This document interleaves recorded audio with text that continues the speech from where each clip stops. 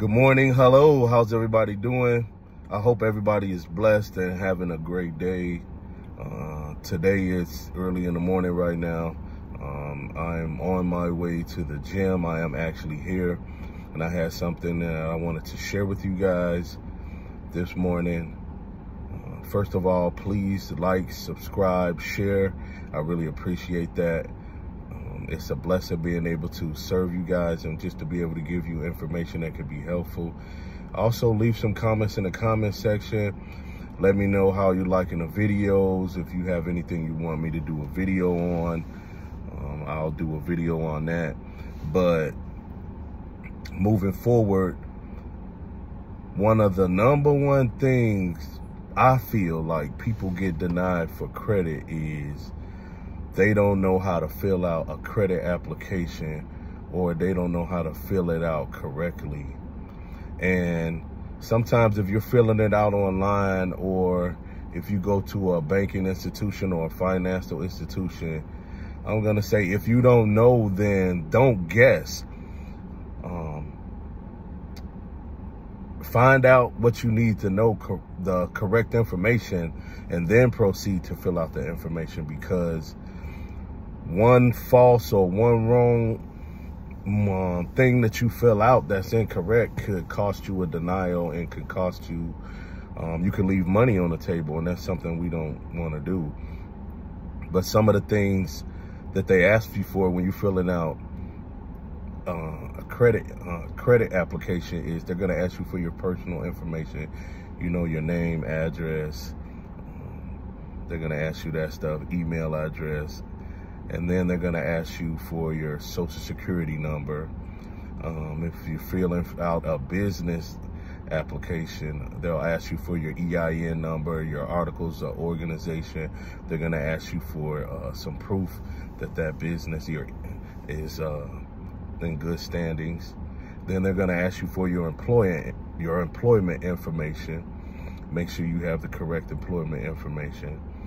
Then they're going to ask your income details. Now, to me, this is that reason right there where people may get it wrong or leave some money on the table.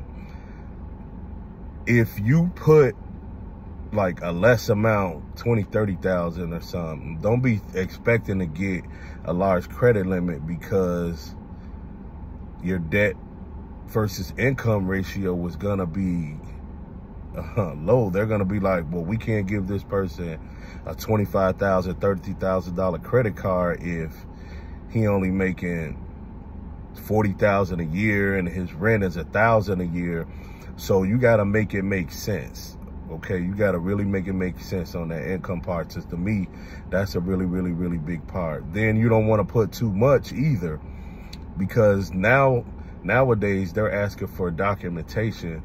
Living in this day, time, and age, banks are starting to ask for more docs now, where a few years ago they wouldn't have, or a year ago they wouldn't have. So, and if you can't prove or provide that information, it could cause you from being approved. That's a really, really big one. But if you're filling out the business application, you can do your stated income. You can give them your projected income, what you feel that your business is gonna make. Then they will ask you for your housing information. Are you renting? Are you leasing? You fill that out. Then some banks might ask for your financial accounts, depending on that. A lot of banks won't, some won't. Then they might ask for credit references. That's information about credit cards. Do you have any other credit cards or loans? But they'll be able to see that once they pull your credit.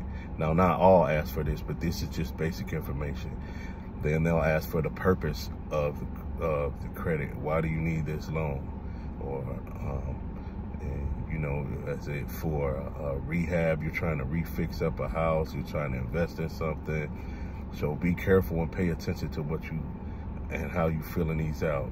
And then, you read the terms and conditions of the loan. Make sure you read the terms and conditions of the loan and understand it before you confirm or before you accept it. Know the interest rates, know Just know the terms and just know what you're getting into. It's just wise. Then you sign and date it. Then sometimes you'll get an instant approval. And then sometimes, you know, it may go to underwriting. You might have to wait a couple days. But that's why I always say relationship banking is great. If you go into a bank and speak with a banking manager or experienced bank rep, sometimes they could get on the phone and they can have that application pushed through, and you could get a response or approval or denial within some minutes. But sometimes it may take 2-3 days.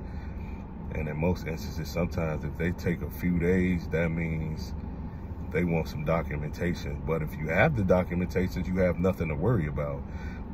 So that shouldn't be a problem at all.